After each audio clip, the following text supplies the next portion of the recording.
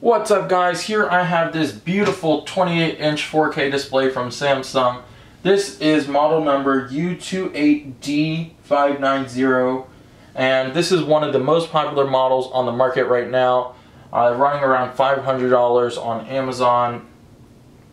With that said, I picked up mine for $200 used, and at that price it was a steal. I didn't really think the purchase through before I bought it, and I had to have it for that that price. It's less than half the price for a new one.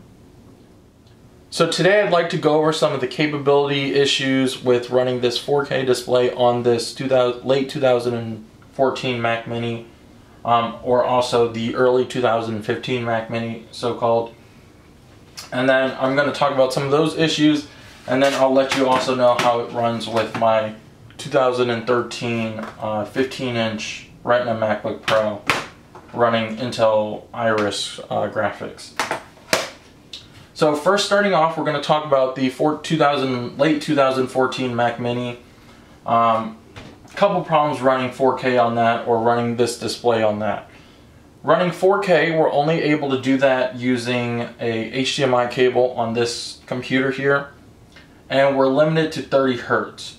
So right now I have the monitor on 1080, and I'm going to change the resolution here for you. So we just go to settings. Again, this is the Mac Mini plugged in with the HDMI port. This is 4K here. So you can see 4K versus 1080, it's a huge difference. We've got so much more screen real estate. We can run like four things running on each corner, basically. So personally though, I think 4K is a little overplayed. It's really impossible to be reading any of these menu items, looking at these things.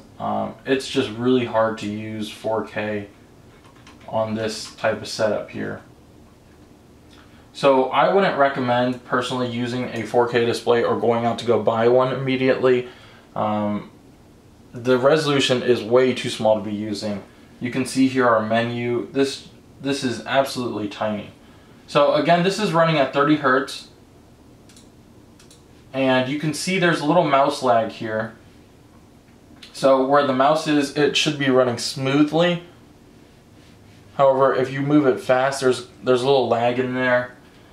So that's the only drawback to using 4K on this 2014 Mac Mini. The resolution I like using the most on the Mac Mini would be this 2560 by 1440, and this runs at 60 Hertz, and you can see here the mouse lag noticeably less, and it's just a lot smoother. We can still edit, you know, we still got a good amount of readable font and images. The problem with running this resolution on this Mac Mini is the images come out blurry. So again, going back to running this resolution, it gives us a really blurry image. So after doing some research, I figured out I needed to use a DisplayPort 2, a Thunderbolt 2 DisplayPort to run 60 Hertz 4K. So doing that with our Mac Mini,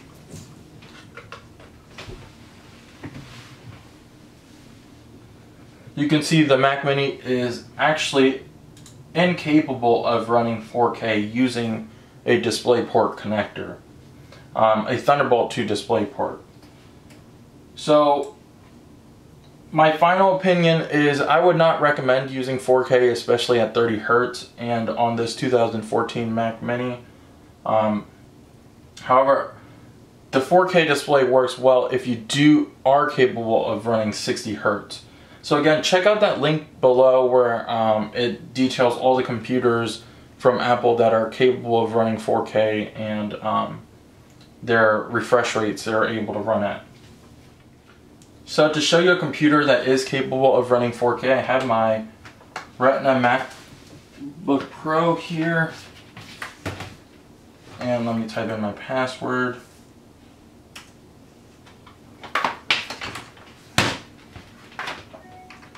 And again, we have to use the Thunderbolt 2 mini DisplayPort to get it to run 4K at 60 Hertz. Here you can see we got smooth screen action here, the mouse no lag, running at this 60 Hertz refresh rate. And then this is just a simple web page running 4K. You can see that the font is absolutely tiny, it's hard to read. Again, personally, I don't recommend using 4K.